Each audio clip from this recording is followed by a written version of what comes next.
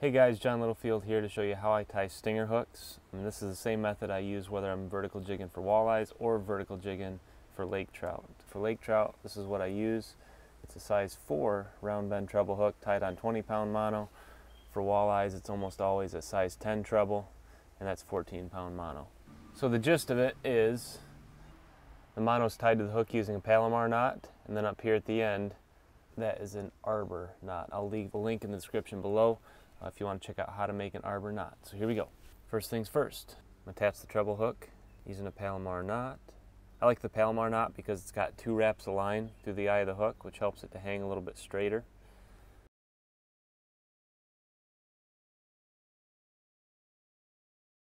Next, I just like to cut off enough line so that I know I've got enough to work with. And this is the measuring tape I use to measure out my hooks. The length of the finished hook is going to be exactly this long. So in order to do that, I'm going to tie an overhand knot in the line, and that's going to serve as a stopper. So once you pull that stinger hook tight on your jig, that's going to keep your knot from slipping out. And then from here, I'm just going to tie my ARBOR knot.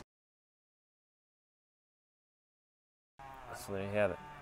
And then from here, I'm just going to cinch this down on a jig or something, make sure it pulls tight without slipping. And then snip that off. Don't cut your tag end too short. I like to leave about, 3/8 of an inch, because then you can just pull on that tag end to remove your hook.